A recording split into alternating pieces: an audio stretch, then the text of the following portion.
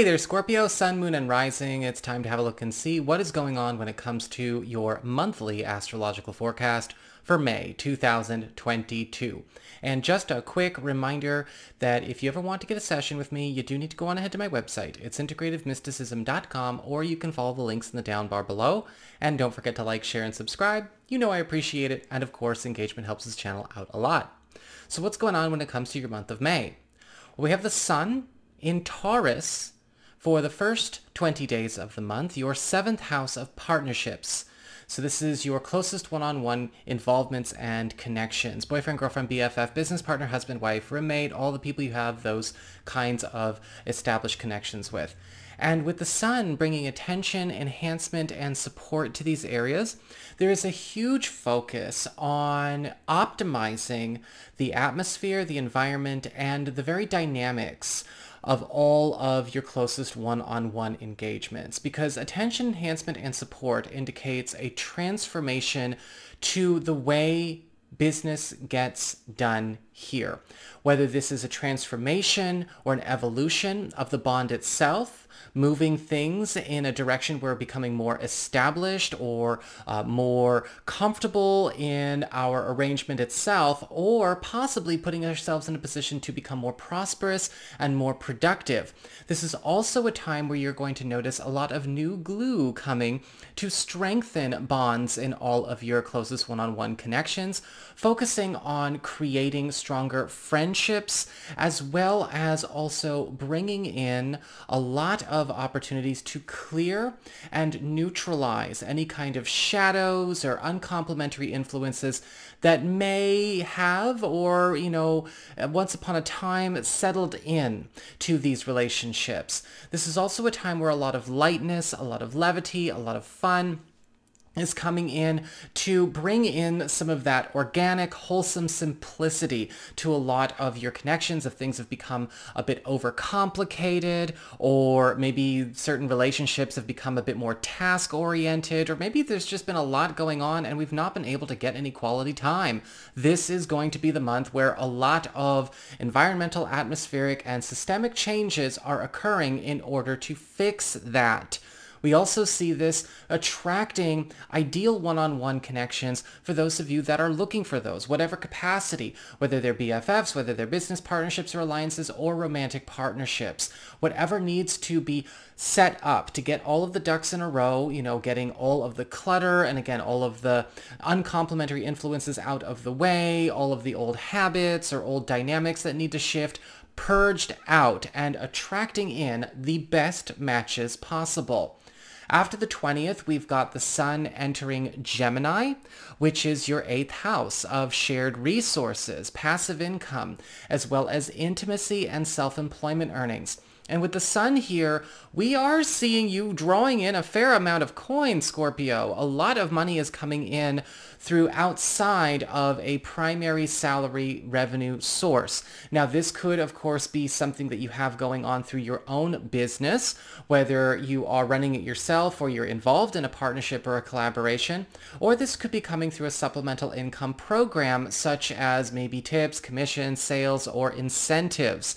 But what's also cool about this is that we are seeing an increase, yes, in partner contributions, economically speaking, because there's also going to be some very positive news this month about their income situation also being on the rise, whether it be a business partner or a romantic partner.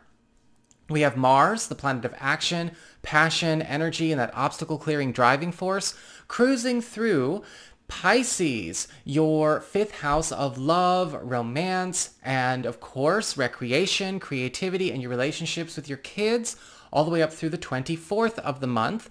And when we have Mars in the 5th house, there is a big focus on bringing out more courageous activity and a lot of focus on knocking down walls and obstacles that stand between us and having the ideal relationship arrangement possible. So with this, plus the Sun at the same time, we are seeing a lot of transformations going on, especially in the way we look at each other, spend time with each other. Mars is knocking down obstacles to intimacy and any kind of maybe interference or any sort of issue that has maybe come between you and finding the ideal love situation, or maybe you and a partner and a specific goal or agenda that you have, or maybe something that has come between you and one of your children. Whatever the problem is, the cause, the course, and the source is going to be brought up, challenged, and cleared by this Mars energy, because Mars also focuses on permanent solutions and making sure that everyone is set up well going forward. This is also a time for knocking over any kind of obstacles that may stand in the way of maybe getting a creative project off the ground if something's been maybe sitting idle. Overall, it's a gorgeous, gorgeous month. And we're also seeing a lot more passion and devotion coming from partners and from our kids, as well as even potential new mates as well. After the 24th, we've got Mars cruising on into Aries, which is your 6th house of work, your reputation, your schedule, the teams that you're on, as well as the services that you provide in the world. And things are getting quite competitive for you Scorpio people, because with Mars in the 6th house, you're getting into a space where you are working round the clock. All right, whenever Mars is in a work area, such as houses 6, 10, or 2, in this case 6 for you, we are seeing an opportunity for you to rise through the ranks of prominence by racking up a lot of big wins. However, with Mars here, that means overtime for everyone, but yes, also a lot more money. Mars is also going to be helping you to clear some kind of lock or some kind of stasis, something that has been stuck in your work or financial progress of late. And we're also seeing Mars drawing in some very powerful teammates and very powerful work associations that are also going to be with you all the way. Just keep in mind, with Mars in the 6th house, things can become a bit competitive in the workplace or in your workforce or even in your field in general if you run your own business. Rivalries are sure to flare up during this time, and while it's important to know how to or compete sportingly, we want to make sure that we're not getting caught up in any petty dramas.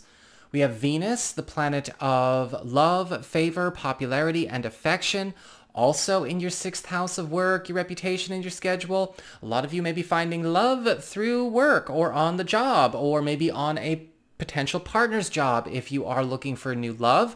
This is also time for a lot of you Scorpio people to give yourselves a chance to maybe get a bit of a raise in terms of what you are receiving as compensation for your work. Your popularity is soaring at this time. Venus in your 6th house of reputation is actually putting you in a space where you're in very high demand, and so that means that you might want to be ready to ask a bit more for your supply. This is also a time where a lot of new accoutrements are coming to you that are going to make life a lot easier on the job. So while we are working a lot more with Mars there, we are able to also achieve a lot more without having to put in as much effort.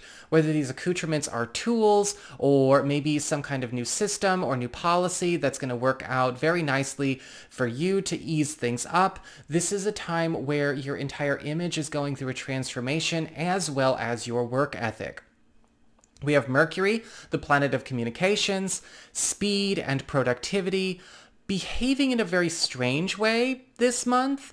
Mercury is going to be direct in your 8th house of shared resources, passive income, and intimacy, Gemini, through the 10th, then retrograde here from the 10th to the 22nd, and then retrograding all the way back into your partnership sector from the 22nd of May through the 3rd of June when Mercury turns direct. So let's take it one at a time. Mercury direct in the 8th house is a wonderful time to speed up the accomplishment of some kind of major private business or financial goal that you have been working to try to maybe bring forth into being this year, but maybe you have been hitting a lot of hurdles or you've been hitting a lot of stalls, especially where other involvements are concerned. Mercury is helping you to really get ahead on the rest of 2022. However, it's important to understand that Mercury is also going to be speeding up a lot of transactions, making this month feel all the more demanding every once in a while. This is also a time where you are noticing the rate with which you are drawing in all of this extra money is coming a lot more quickly, however, so that's always good news. And you may be also be getting some good news about a big break a partner or a business partner is also going through, just like we saw with the sun. However, between the 10th and the 22nd of the month, Mercury is retrograde here. And even when retrograde, Mercury in the 8th house can still be very advantageous because Mercury retrograde is letting a lot of you Scorpio people off easy. In fact, with Mercury retrograde in the 8th house, this is all about making sure everything gets back and goes back where it belongs. And this can have anything to do with credit, property, money, or opportunities of any kind. With Mercury retrograde in the 8th house, a lot of you Scorpio people may be collecting during this period, especially if there are outstanding things owed to you, whether they are favors, whether it's maybe outstanding balances of money, things that you've loaned away, things that you've borrowed. A lot of that's coming back to you during this time. A lot of things that were either lost or given away or taken away are coming back to you. And we're also seeing things that you have had that don't belong to you, things that maybe that were put upon you or ended up with you that really do not belong with you at all, are also going back where they came from and where they belong. So it's a big switcheroo across the board for a lot of you. After the 22nd, Mercury retrograde in your 7th house of partnerships is putting you back on course with some kind of relationship goal or ideal that maybe you and a partner or an ally lost touch with or had to freeze once upon a time. Because Mercury retrograde in the 7th house is all about review, reversal, and retrieval as well. And so there could be something where maybe it got away from us, or something else came up in recent history and we had to kind of just freeze and hold on this. Or maybe we just kind of lost touch with ourselves and now we're coming back to ourselves. We're coming back to the core of what this relationship or what this alliance is really all about. For those of you who are currently single or available to new people, it could be very likely that a lot of you are getting a chance to explore an old relationship dynamic or an old relationship style with somebody that is reminiscent of an old crush or an old flame from your past, if you are interested in retrieving that. Or some of you may be getting back in touch with your own relationship history and retrieving something lost in an old relationship as well. We have Jupiter, the planet of wealth, expansion, novelty, and luck, making a big move this month. On the 10th, Jupiter enters Aries, your 6th house of work, reputation, your schedule, and again, the teams that you work on, the services that you offer. And Jupiter's going to be here through the 28th of October. So a very long transit, and it's not the only one. Jupiter's going to come back and do this again in 2023. With Jupiter in the 6th house, this is a time where a lot of you Scorpio people are coming into, yes, a very wealthy way, especially because something is going on with either your business or your field that is allowing it to become not only a bigger earner for you, but you are being put in a space where there is a chance to expand operations, either in your territory or maybe even get out of your immediate territory to connect with a lot more sources of revenue. Jupiter is also going to be growing your team, however you define your team or your work community. Things are becoming a lot more fast-paced during this period, and you are also going to find out about some serious big breaks that are going to allow you to transition in terms of maybe job profile, how you're seen, how your reputation kind of precedes you, and put you in a space where you become sort of a chief authority when it comes to the work that you're putting out there and the people that you serve. And this could show up on the job, this could show up through your business, or like I said, it could be new territory, either figurative or literal. It all depends on what's going on in your personal chart. We're also seeing a life cycle shift getting underway as well. We have a 12 and 24 year cycle or thematic cycle resurrecting and coming back around at this time. So really pay attention to what was going on 12 years ago and 24 years ago when it comes to your work life and your finances, and what good opportunities were put on the table, or what were you being set up for there. You want to make sure that you are looking at where there was a big break we were getting set up for or coordinated with, or where there may have been a beautiful financial opportunity that we are getting a chance to play with once again, or a shift in our career. I love this aspect because what's also happening is that even things that didn't fully substantiate, or things that you did have but you would like to call back, are also going to be put on the table. And let's not forget, we've also got Pluto retrograde here at the same time, also focusing on resurrection and retrieval. We have a full moon lunar eclipse this month, which is also very special. This is occurring in your sign, which is, of course, going to bring about the theme of culminations, transitions, and endings, which, yes, is falling in your sign, your first house. And so normally a full moon has a 2-week influence, but we're looking at a 3-month influence because of the fact that this is an eclipse. So this is consistent from May 16th to mid-August. With a full moon lunar eclipse in your sign, it is a time for a clean break with your life. What story, what era, what chapter, what involvements, what commitments, what attachments are you looking to extricate yourself from and put away for good?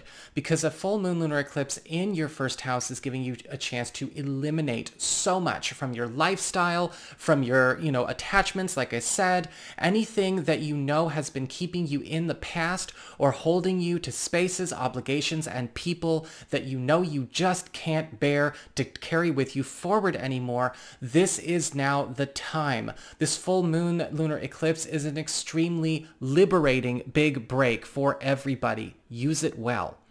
We have a new moon that's also falling at the end of the month, just to wrap up the scope, and this is falling in Gemini, your 8th house of shared resources, passive income, as well as intimacy. But I feel like this is focusing a lot on the practical.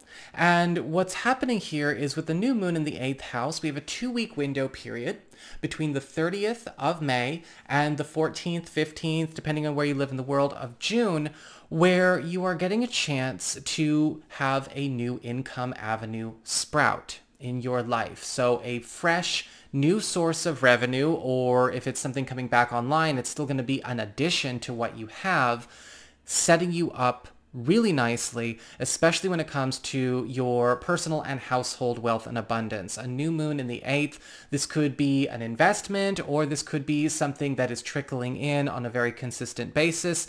This could be something that you're attaching to a business operation that you're a part of, or something that is coming to you as just a beautiful gift.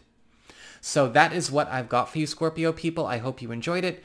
If you did, don't forget to like, share, and subscribe. You know I appreciate it. And should you ever wish to get a session with me, go on ahead to my website. It's integrativemysticism.com.